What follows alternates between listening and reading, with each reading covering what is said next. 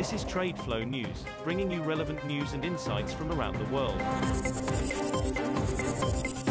TradeFlow News, enabling trade for SMEs and economies worldwide. These are some of the key topics that we will be looking into in today's program.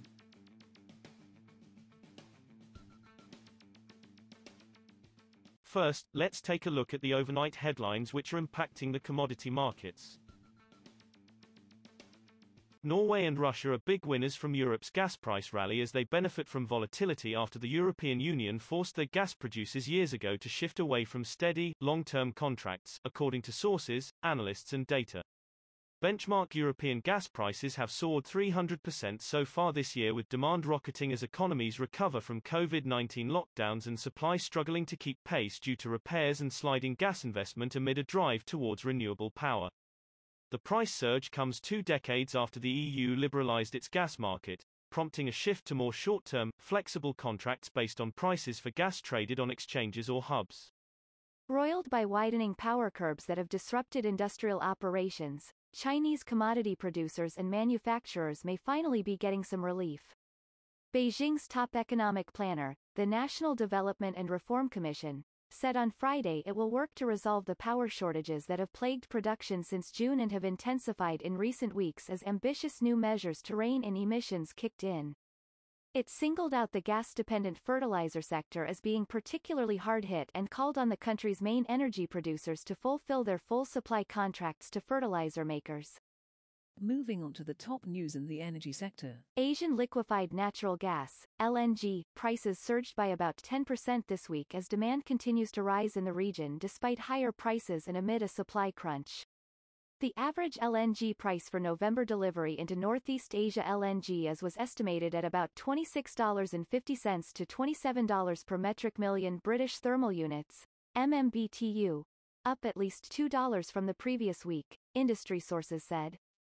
The post-COVID recovery in some places has been fast, which is pushing up demand, while there are some supply issues in several places, which is causing a crunch, a Singapore-based trader said, adding that prices are expected to rise even higher during winter when demand for heating peaks.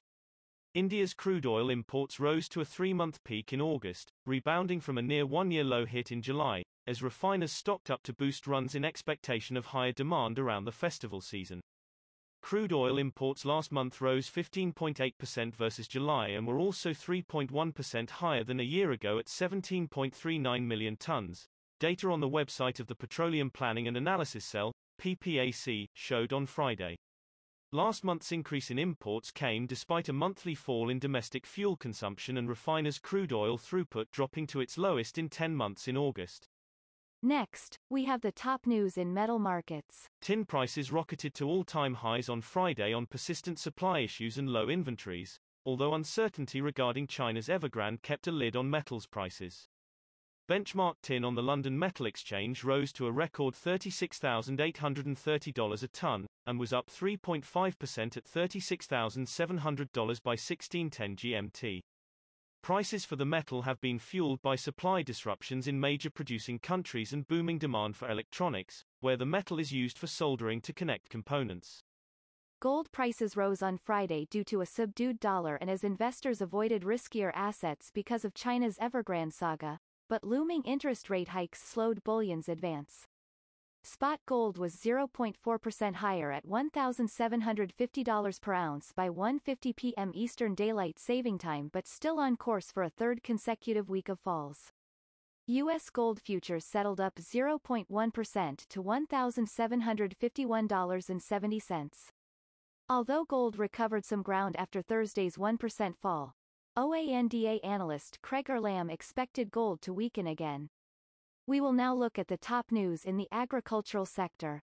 A surge in rapeseed prices this autumn will generate more rapeseed sowing in leading European rapeseed producers France, Germany and Britain, experts said on Friday. But poor weather means reductions are possible in Poland. Prices for rapeseed, Europe's most important oilseed for edible oil and biodiesel, have risen sharply on concern about tight global supplies, especially after estimates of Canada's crop were cut.